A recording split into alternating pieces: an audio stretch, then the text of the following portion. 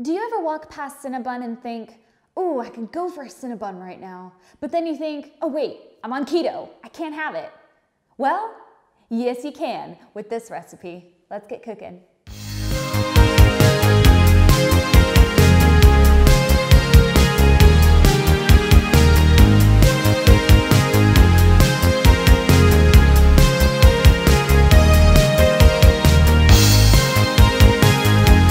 The first thing you want to do is add your almond flour, your baking soda, and your powdered monk fruit sweetener into a separate bowl. Then whisk it all together.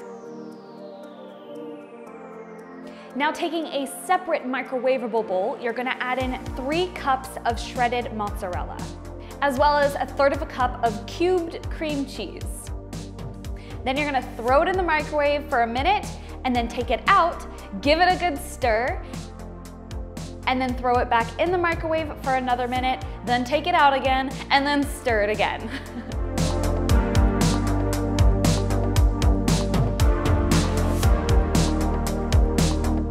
Now that you have your melted cheese, you're going to add your eggs directly into the bowl and quickly knead it all through. Now the reason why you want to do it quickly is because if you let it sit on the cheese for too long, it will turn into kind of a scrambled egg kind of consistency, and trust me, that is not gonna taste good. So be quick, and also be careful because the cheese will be a bit hot, so careful not to burn your hands.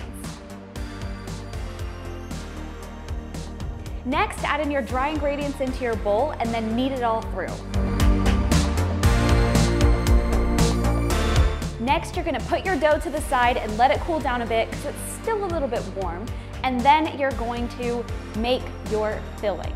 So the first thing you wanna do is add your monk fruit sweetener into your bowl, followed by your cinnamon, and then whisk it all together. Before we move on, I just want to remind you to please like this video, also comment on this video if you have any future video suggestions for me, and subscribe to my channel. It would mean a lot to me. Anyway, let's get back to it. So now it's time to roll out our dough. I've rolled out my dough in a rectangular kind of shape, and it's about 1/2 centimeter thick. Now I'm going to cut the edges just to make the edges a lot smoother. Then what you want to do is take those edges that you cut off and put them in a bowl because we will use those later.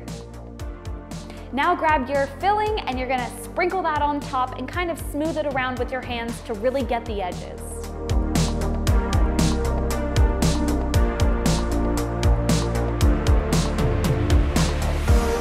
Next, you'll want to cut strips about 3 centimeters wide, and then you're going to roll them up.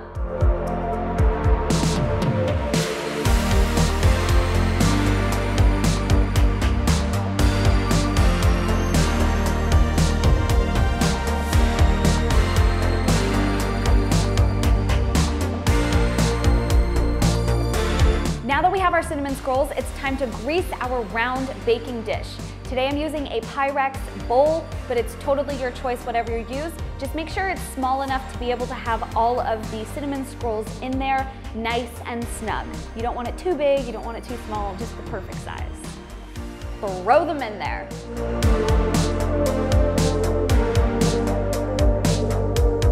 The last thing you want to do is sprinkle on top a little bit of brown monk fruit sweetener. Now if you don't have that, that's totally fine, you don't need it, it just adds a really nice touch to it.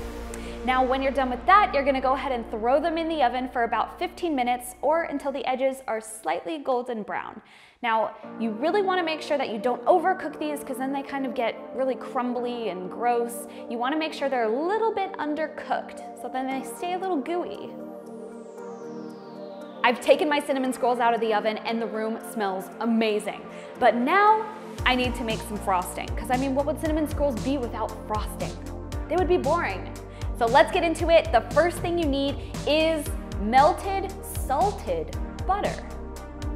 Next, heat up some cream cheese and throw that into your bowl as well. Then take your whisk and quickly whisk it together. Now it might get a little bit clumpy. Don't worry about that. It'll smooth out, I promise.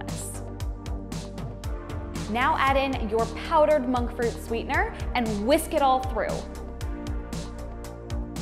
And last but not least, add in your vanilla bean paste or your vanilla bean extract. Now, I do prefer vanilla bean paste in this recipe because it has much more of a vanilla flavor, but if you don't have that, you can use vanilla extract.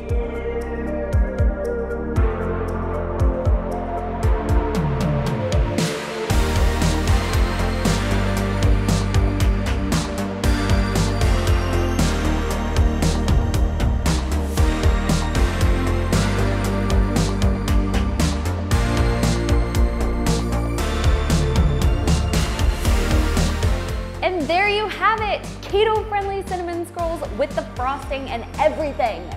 Anyway, I really hope you enjoyed this recipe. Please remember to like this video, comment on this video if you have any future video suggestions for me, and subscribe to my channel if you want to see videos just like this one.